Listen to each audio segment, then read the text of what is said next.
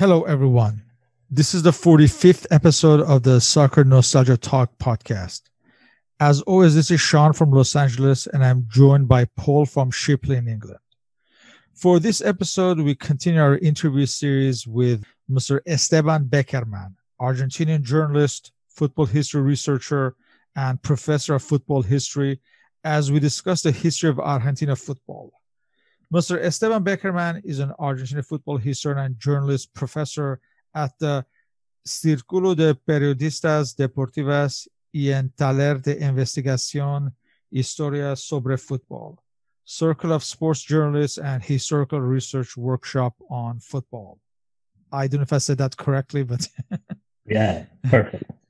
He is the founder of entretiempos.com.ar, the center of football culture that includes the production of magazines, books, workshops, and consulting events. We aim to have this series of interviews with Mr. Bekerman, where we will examine the history of the Argentina football through the decades.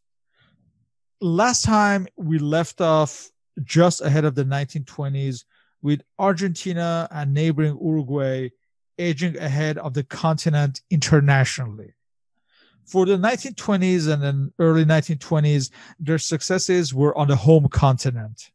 However, this decade would see both nations receive international recognition on the world stage with the Olympic Games. We will examine this decade of the 1920s and its impact on Argentinian football history.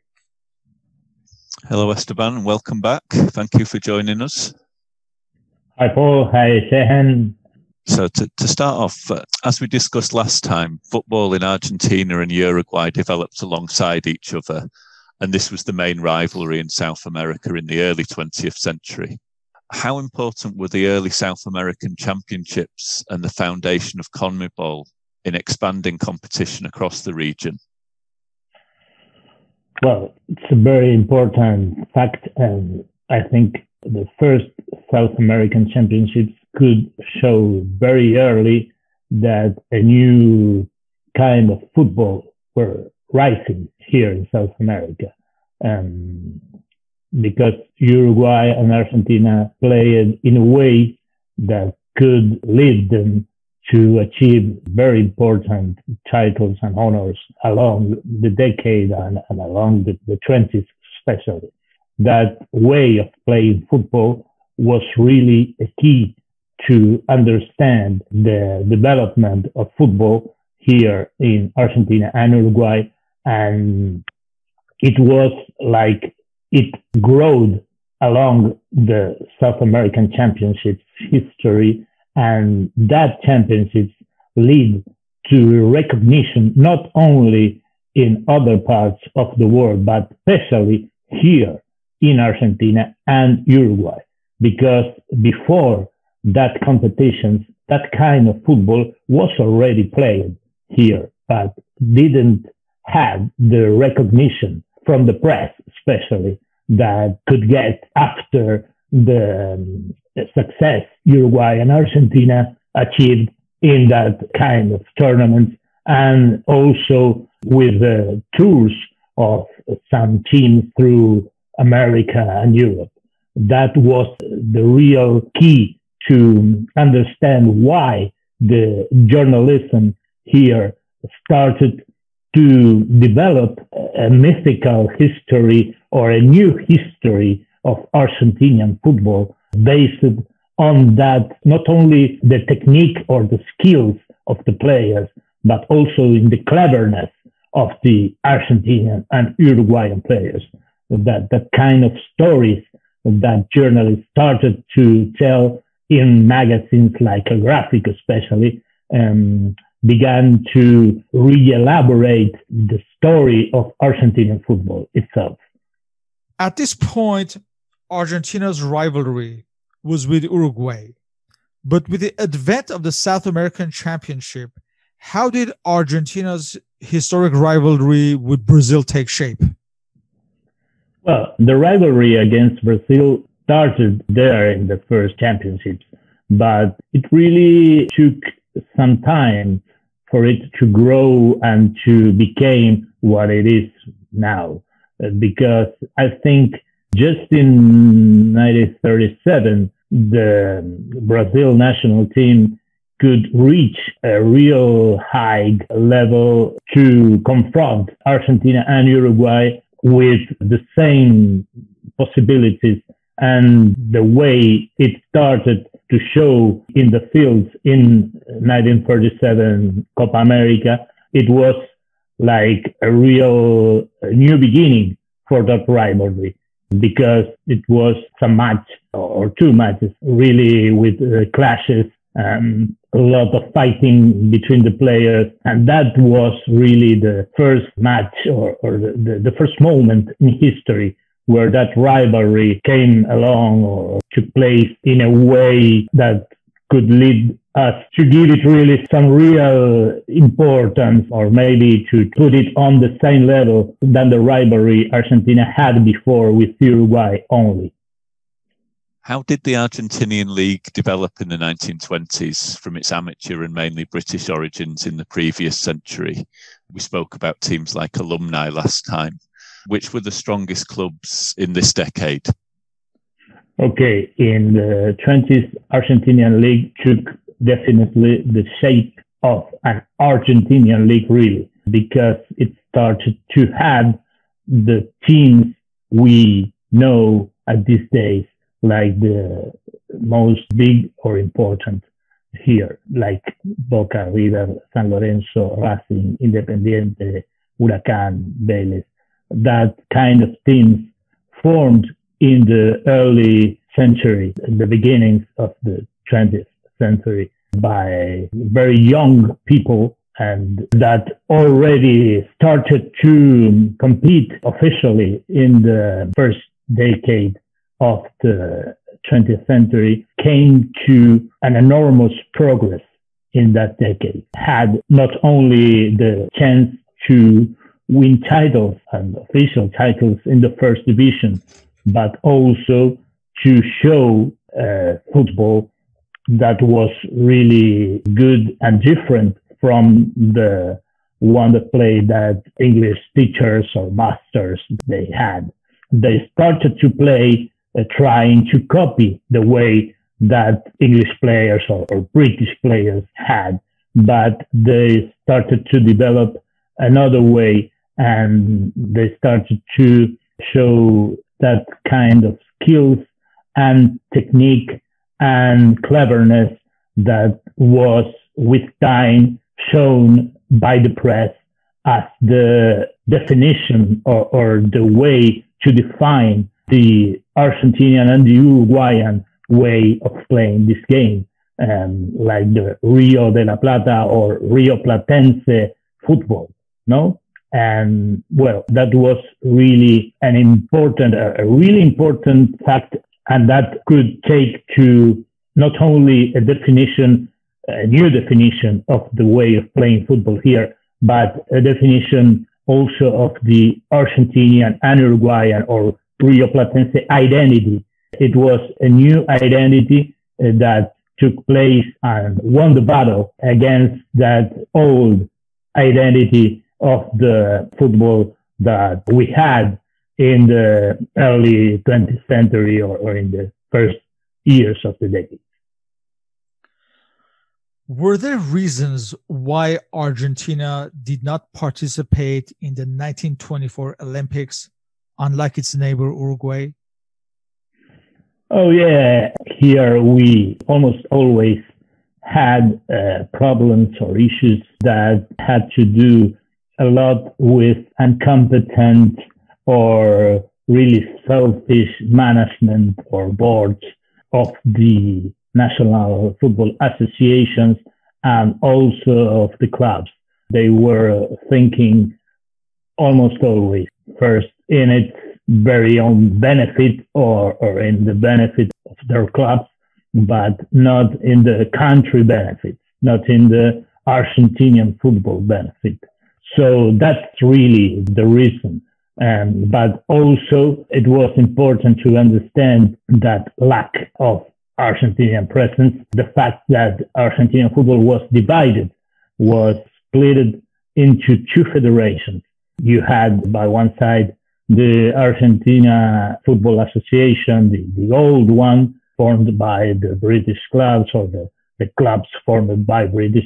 On the other side, you had the Asociación Amateurs, or Amateurs Association of Argentinian Football, which was organizing championships in a parallel way than the official one since 1919. So from 1919 to 1926, the Argentinian football was divided in that two leagues, and it was like it could never form the real Argentinian national team in a way that could lead us to show the very potential of Argentinian football.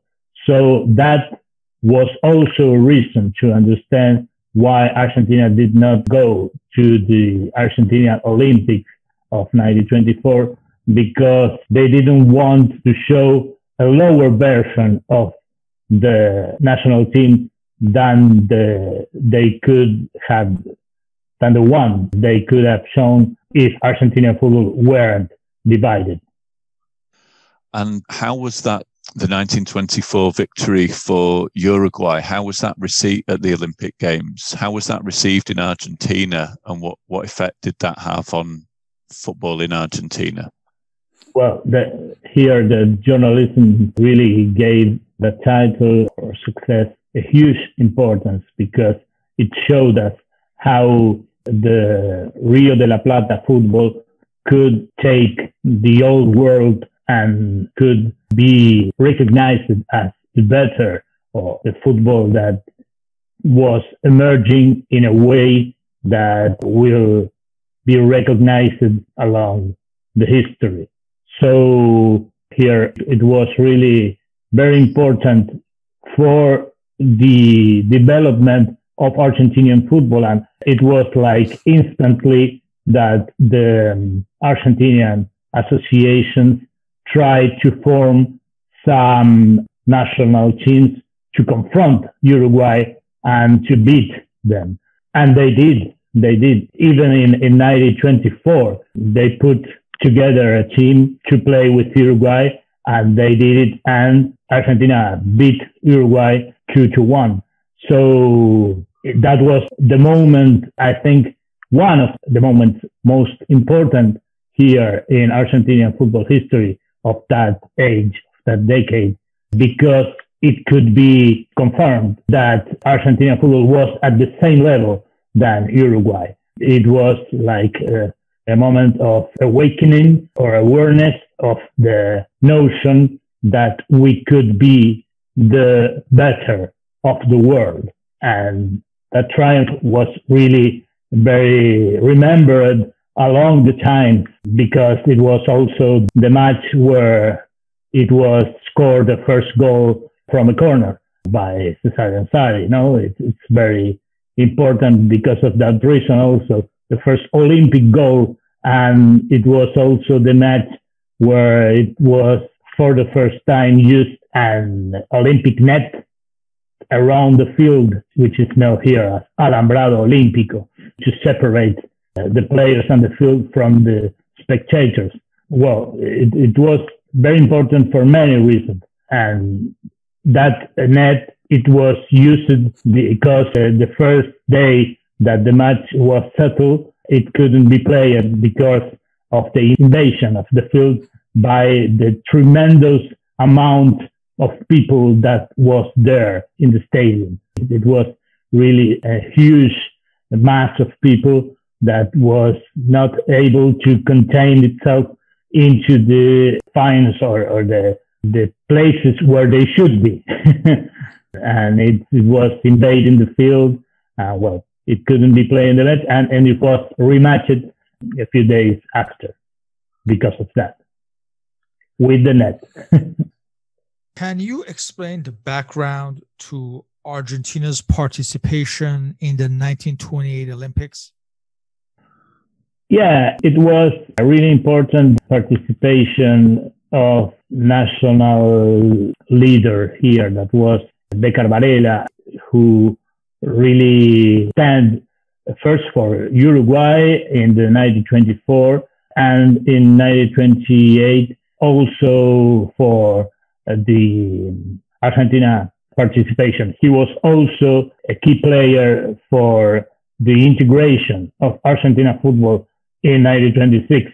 So we could show the world our best, or our best national team at least. And well, it was that union between the leagues was formalized in 1927, and in 28 we could finally form a national team with the better players of Argentinian football, and not only the ones of one league, as we've been doing since 1919 in the South American Championships, because of that split football, or that two leagues that were organizing championships here. In 1928, we could finally go there to Amsterdam with national representative of the Argentinian football power. And it was shown earlier in the 1927 South American Championships, which was the first competition that Argentina won outside our own country. So that title also had a lot to do with that decision of Argentina going to the 1928 Olympic Games, because we knew that we could do a good paper or a good job there. Yeah, as you mentioned, this is a very strong squad that Argentina sent to the 1928 Olympics. Some of the better known players were Luisito Monti, Manuel Ferreira, Juan Evaristo, Raimundo Orsi, Roberto Cerro, and Domingo Tarasconi. Most football historians know of Monti by virtue of being the first man to play in two World Cup finals for two different nations. But could you discuss some of those other players? Oh, yeah. It was really a good team and a very balanced one, because it had the skills and the technique of Ferreira, who was really like a key player or a very talented player with the ball, and he not only played well but also scored very beautiful goals and had lots of technique and cleverness. But also it had the strength and the power of players like Monchi or Tarasconi or Carricaberri from San Lorenzo, who were really strong, really well physically in shape to play in that kind of competitions. They were really like big ones. I think it was really well balanced. The technique we always try to show with that power and the strength, or physical strength, that also it's necessary to achieve great goals in football. And it's like only maybe some major or more representative presence of the football of the provinces here, because it was approved, or it showed the way the board or the people that took the management of the Argentina National Football Association was thinking only in Buenos Aires and not in the provinces or the good level of the football we could see already in the 20s here in places like Rosario or even Santiago del Estero, Tucumán, where they were beginning to appear and to show some really good players. It was only one player who was selected and went to Amsterdam with the ones of Buenos Aires. He was Segundo Luna from Santiago del Estero, and he could not play even one match.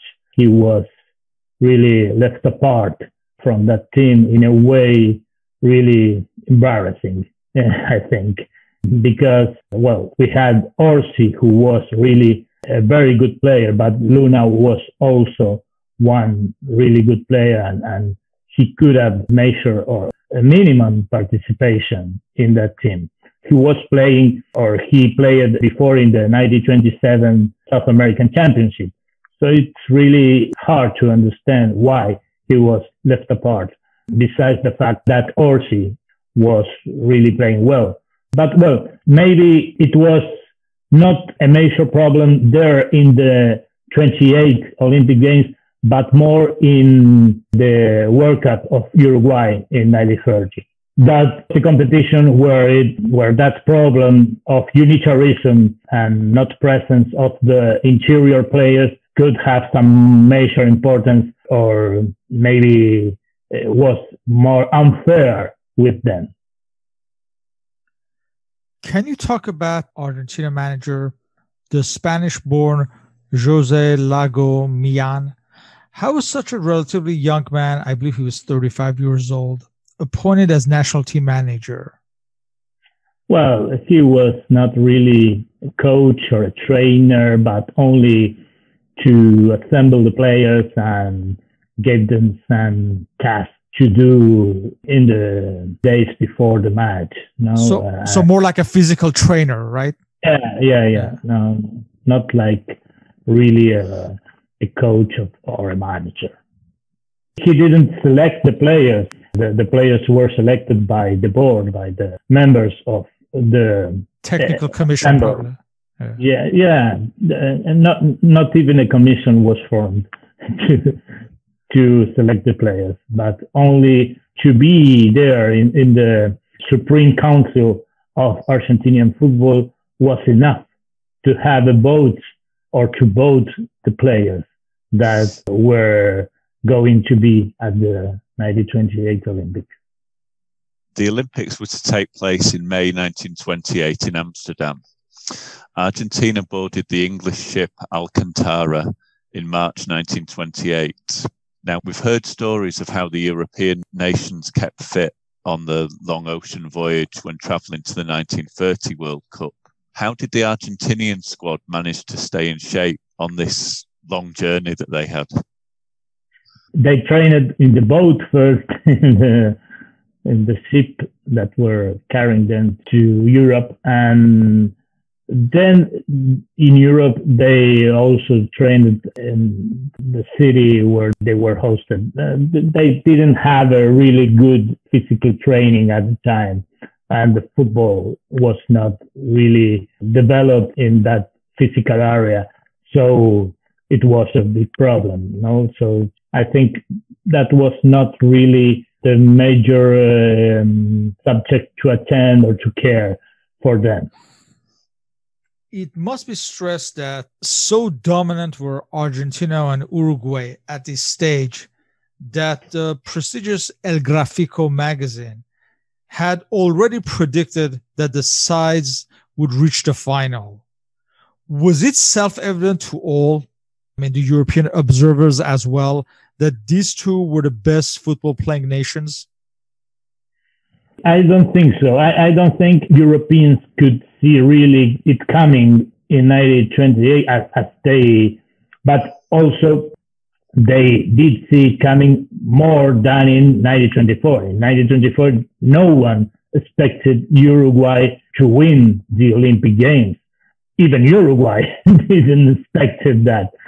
So I think in 1928, some of the journalists could think there in Europe that, well, maybe Uruguay could still showing a great football, but not maybe here or Argentina should do the same. But I think it's an important antecedent, it's really important to have in count that before that Olympic Games, Boca was touring through Europe in 1925, and that tour was really also very important for the people and journalists in Europe could see that Argentinian teams had also a great level. Boca had a huge success in that tour, and well, that could lead some of that journalists in Europe to think Argentina also had a very great football. There's another story from this Olympics. Argentina were initially stationed in Duin, close to Amsterdam. And there's a story that they had to relocate to Haarlem because the players were taking shots at the swans near their hotel. Do you know if this is a true story? Oh, I don't know. I don't know really, but I think it could be perfectly true. Mm-hmm. It could be true, or it could be one of the football urban myth legends. Yes. Yeah. Oh. In the Olympics, Argentina qualified to the final with comfortable wins over the United States with a score of 11-2, Belgium 6-3. In these two matches, Tarasconi scored 4 goals in consecutive matches, and also Egypt 6-0, where Tarasconi again scored a hat-trick. So he scored a hat-trick or more in 3 consecutive matches. Were Argentina just better footballers, or were they tactically superior as well? And can you discuss their general tactics as well? Yeah, it's really interesting to see how Tarasconi was scoring so much goals in that matches. It shows an interesting fact that in Argentinian football at that time, the central forward was not really a player who plays really in front of the net or to play goals only, but most like a playmaker. Ferreira, who was the central forward in the Olympics, was really like a number 10, as we know here, the player that could make some plays or could not only score, but also to make a lot of moves to other players to score. So Ferreira was playing really like a false 9, maybe if you want to call it that way. And Ferreira was beginning its play from the middle field even in most of the time or the matches.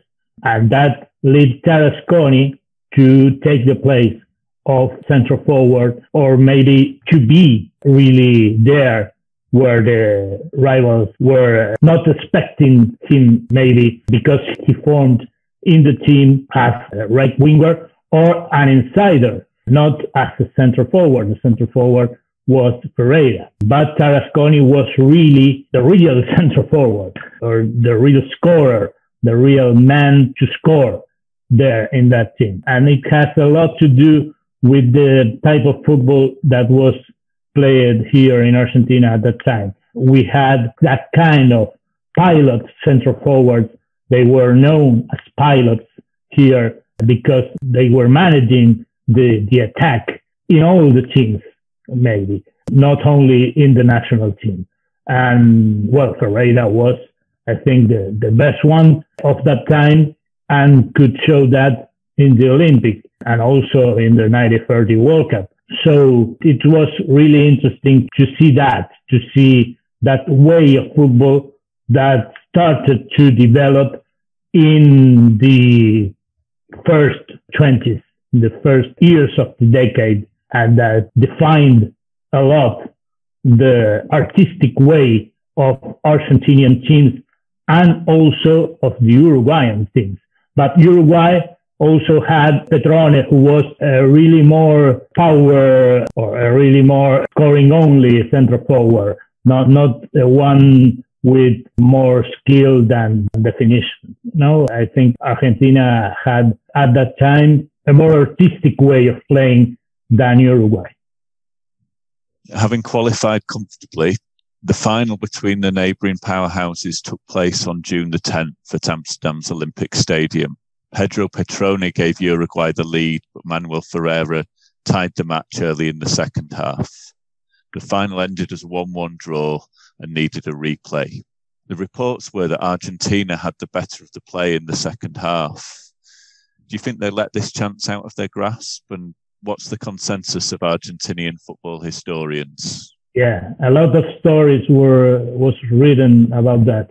And the most interesting story is that one that tells that the Argentinian left insider, Gainzarain, at that first final match with Uruguay, was left alone against the Uruguayan keeper in the final minute, the very final of the match. And he, well, maybe chickened out or had a moment of doubt. And well, he only shooted a really low shoot to that lead, or maybe it was not the best way to give Argentina the triumph. No, but it was a moment really remembered here for a very long time. That one when Gansarain had the triumph in his foot and he couldn't achieve that. And it was so important, and it was told also that Gansarain at that very night tried to kill himself in the hotel because of that missed opportunity to give Argentina the title. He was really guilty. He felt really guilty for that missing opportunity. The replay was played on June 13th. Once again, Uruguay took the lead, this time by Figueroa in the 17th minute. In offside. Sorry? In offside. Oh. It was a really clear offside, as the chronics here told. Okay. Well, Luisito Monti tied the match in the 28th minute. Uruguay would score the winner in the 72nd minute through Scarone and won their second successive Olympic title. What was the reaction of the Argentine press and public? Well, here, knowing that the first match was really dominated by Argentina, was not a surprise that the second one was also a one that Argentina deserved to win most than Uruguay. The reaction was that we never had been very good losers. And we think at that time, and it was told for a long time here, that Argentina deserved more than Uruguay to win that title.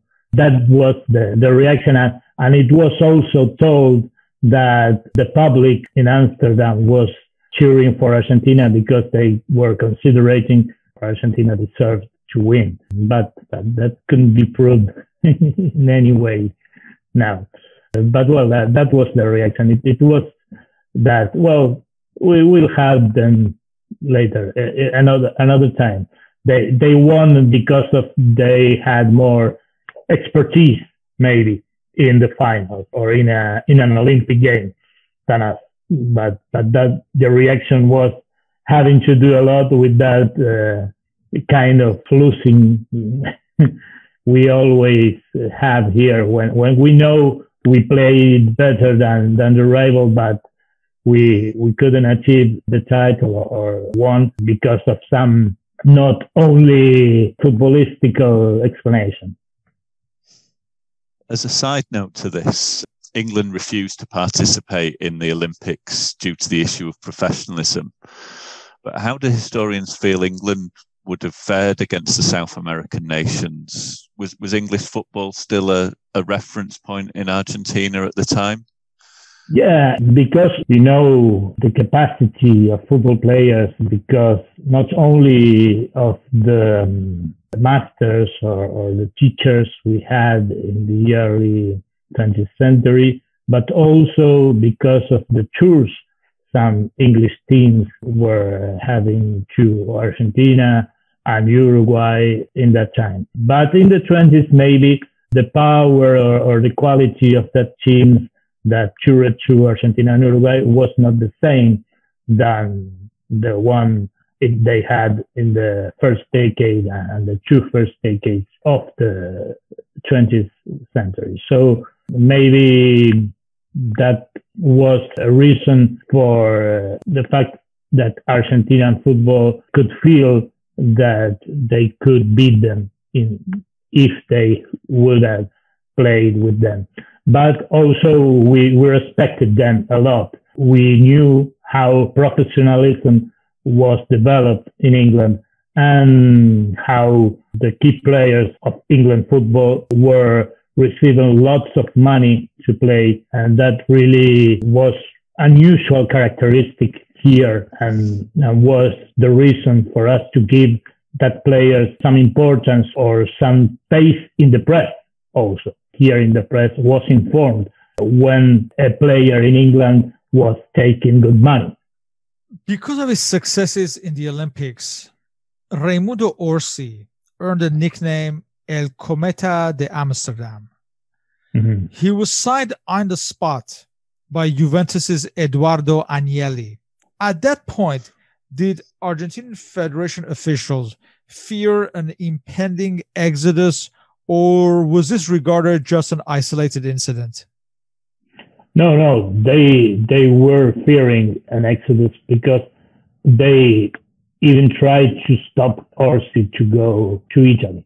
Orsi had to come back here because it was settled a new rule here in Argentinian football in 1928 called the Ley Candado, like Candado, like I don't know how to say Candado in English, but it was a rule that make players to not change teams really easy. It was established for players that wanted to leave their teams and to go to another that offered them more money. But here, the football was amateur, still amateur. It was not seeing well that chance or the chance that the player could think more in the money he could win than in the football or the team he could play.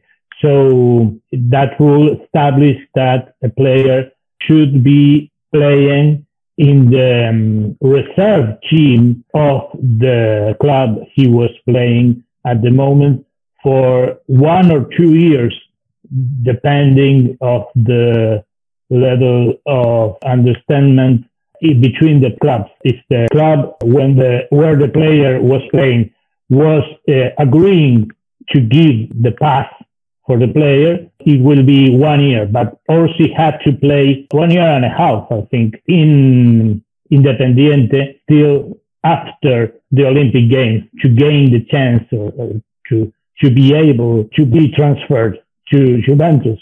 He could not leave Independiente very soon because of that new rule. So they were fearing an exit. So this rule, was it created just because of this, or it was established before? Oh, it was established before, not because of this, but it was established because the ruling of Argentinian football was a matter of 20 clubs.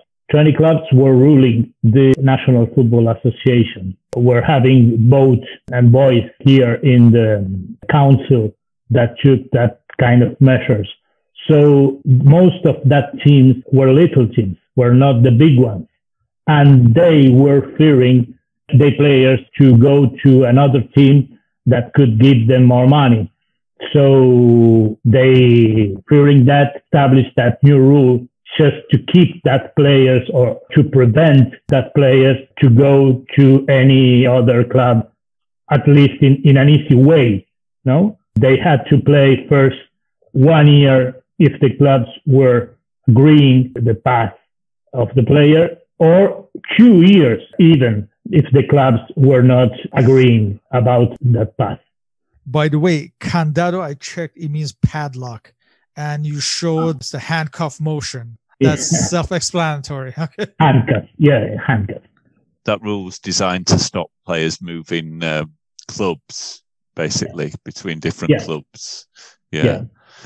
And obviously what happened here is that Orsi and then Monti ended up playing for Italy and winning the 1934 World Cup. So was there any way that the Argentinian Federation could have anticipated that players would actually not just move clubs, but those players would actually end up playing for a different country and to move different countries? Was that discussed, or was that a completely new idea that had come along with Orsi? So the first really important path was the one from Ligonati, from Newell's to Torino back in 1925 or 24. But the movement that really showed that an exodus could came was the one of Orsi, and it was first Orsi, but a little late was also Monti and Cesarini. Guaita to Rome. Well, it was an exodus really, and we couldn't prevent that in any way. That had to do also a lot with the Italian decision of organizing and winning the 1934 World Cup, because they knew they could be really empowered by that players, like Monti or Guaita and De Maria, who were playing in Italy or for Italy at that time. And also Cesarini was playing for Italy before the 1934 World Cup. He played in a match that is remembered by its violence against Austria. And Cesarini was injured at that match, and that was the reason why he couldn't be at the World Cup, because if he had been in a good physical condition, he would have been playing for Italy also in the 1934 World Cup. As far as Cesarini also, Paul, you know how in England you have the term Fergie time when someone scores in injury time? Yep. I think in Italy they call it Zona Cesarini, because I think he scored in injury time a number of matches. So there's also a TV show, I think, in Italy that was called Zona Cesarini. Oh, yes. Just to quote then Italy manager Vittorio Pozzo, that if they can die for Italy, they can play for Italy. So that's how they justify their selections. And it's a really interesting fact or information about Pozzo that he visited Argentina in 1914 with Torino. He came here and he could check with his own eyes the quality of Argentinian players in a tour that Torino did through the Rio de la Plata. So it was really something, I think, important for him to know that it will be very good to form the national team with Argentinian players. Argentina closed that a decade by gaining a measure of revenge and winning the 1929 Copa America on home soil ahead of Uruguay. How did the press build up this South American championship after the Olympics loss? Well, we knew we had the chance to show us and the world and the Uruguayans that we were better. So we tried to take advantage of that possibility to play here in Buenos Aires against the Uruguayans and to have our revenge. And well, it was all prepared to win that South American championship and to show how better we were.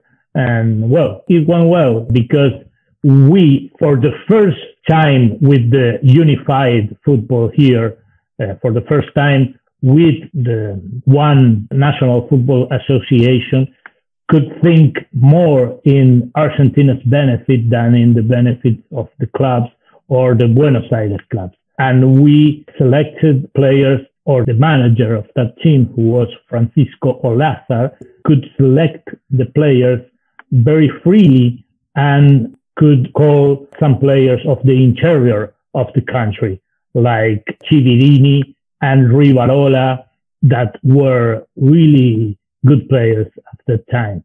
And they were really important in that title of 1929, especially Rivarola, who was really a great player from Colón of Santa Fe. He was known as Captain Ears because he had really big ears. Getting back to club football, you touched on this earlier, but in our previous interview, we spoke about how English teams would tour and play friendly matches in South America in the early part of the century. Did those tours continue into the 1920s? And was it just English clubs, or were there clubs from other countries? And in the same way, were Argentinian clubs then touring Europe? You mentioned Boca in 1925. Yeah, apart from Boca, it was Gimnasia and Esgrima from La Plata touring Europe in the late 20s. It was also a very huge tour and a very successful one. It visited Barcelona and Real Madrid in Spain, and it equalized Inter in Italy, the Inter of Giuseppe Meazza. Well, Gimnasia and Boca also were able to show the world the powerness of Argentinian football. And they had a good decision to take not only players from their clubs, but also from other clubs that borrowed their players, key players, to them in order to form a great team and like a national team to show the world how good we were. So in one hand, we had that kind of tours like Boca and Gimnasia once, and we were not receiving really great teams from England in the 20s, and not also from Europe in general. Chelsea came in 1929, but it was not a very good representative of British football. It formed two teams to come here, and it lost even by 5-0 with Union from Santa Fe. So they were not really the best to show how England football was at that time. During this decade of the 1920s, what was football's place culturally in Argentina? Oh, football in the 20s came to be our first national passion. It developed a lot, not only as a sport, but also as a cultural phenomenon, with lots of magazines and newspapers giving it a lot of space in its pages. And they make football to define our identity and to confront us with ourselves with new characteristics of the Argentinian way of being, of not only playing a sport, but also of conducting in life generally. So football was culturally really important phenomenon here, and was started to be told in a way or in a fashion that could serve us a lot to learn how we were, how Argentinians could be as a population with its own very characteristics. No, it was really a way to know that we could have a story independently from what it was the legacy of that British educators that came to Argentina in the late century before this, in the first times of Argentinian football. It was really interesting how some journalists started from that point and give football in Argentina that power to show us a new way of life, a way of life that was emerging because of football, and in football especially, but also in the society in general. And one of that journalists was an Uruguayan, was Borocoto. It was really interesting and very symbolic that one of that journalists that showed us how football could emerge in a new way was an Uruguayan called Ricardo Lorenzo, or Borocoto, who wrote a lot of articles in a graphic about it. In closing, when this decade ended, going into the first World Cup, was this the high point of the Argentina-Uruguay football rivalry historically, certainly in terms of world football? Yeah, sure. So that's also the moment where the two golden generations of Argentina and Uruguay had in the 20s reached, I think, their peak. or their highest level to be confronted with each other. So it's really interesting how they both have a similar development in the 20s, but Uruguay always was ahead from Argentina, always was giving first the steps that take them to the recognition or to the possibility of winning titles. They were always ahead, always first than us. So that's why they really could get that title early. Next time, we'll discuss this decade of the 1930s, where this Olympics group would take part in the first World Cup in 1930 and once again compete against their neighbors, Uruguay. That will be another fascinating discussion with many stories discussed. Once again, we would like to thank Mr. Bekerman for his participation in this series. As always, feel free to leave questions and comments. You may contact me on my blog and Facebook under Soccernostalgia. On Twitter, I'm at SP1873. Mr. Paul Whittle can be contacted on his blog, The 1888 Letter, as well as on Twitter at 1888 Letter. You may also follow the podcast on Spotify under Soccernostalgia Talk Podcast. Mr. Bekerman can be contacted on Twitter at EGERBEK and also at entretiempos_AR. And the links to his blog and the website for entretiempos.com are also listed on the blog and the Spotify uploads. So, Esteban, thank you once again for a very interesting discussion and hope to continue these discussions in the future. Oh, thanks to you. It was really nice, I think, to continue talking with you about the Argentinian football story. It will be always nice to do. Thank you. Thank you very much, Esteban. That was great.